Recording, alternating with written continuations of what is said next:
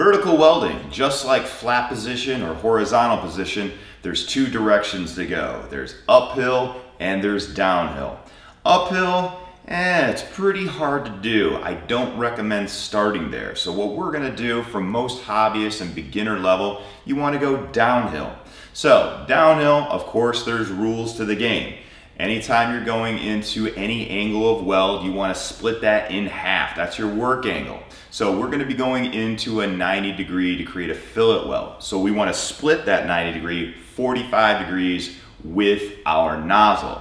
Now, as you move down, which would be our drag angle, in this situation, it's our drop angle. The drop angle for this is going to be 45 degrees as well. 45 degrees is a really good drop angle for going downhill welding. So you want to position your nozzle accordingly. Of course, 3/8 inch stick out and then start your puddle and take it with you.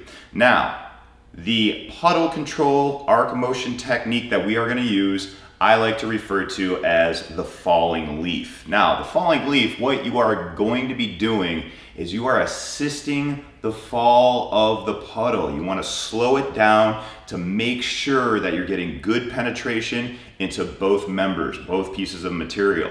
So start your puddle first, and as you go down, you want to go back and forth. You can even put a little subtle pause on each member to make sure you get better penetration.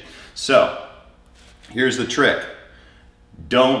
As you are going down, don't pitch your nozzle to become perpendicular. If this happens and your puddle's a little bit big, what happens is your puddle can drop out.